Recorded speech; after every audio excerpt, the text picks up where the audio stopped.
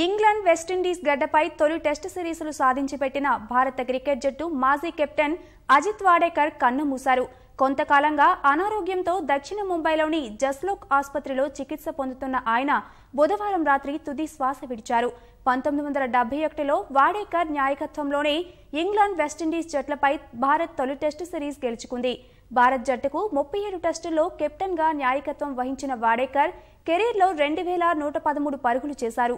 One day cricket జట్టును తొలి captain గా ఘనత వహించిన ఆయన పలువురు క్రికెట్ దిగ్గజాలలో కలిసి పీసీసీఐలో కూడా పనిచేశారు. అజిత్ వాడేకర్ మృతిపై రాష్ట్రపతి, ప్రధానమంత్రి సహా పలువురు ప్రముఖులు, క్రికెటర్లు సంతాపం తెలిపారు.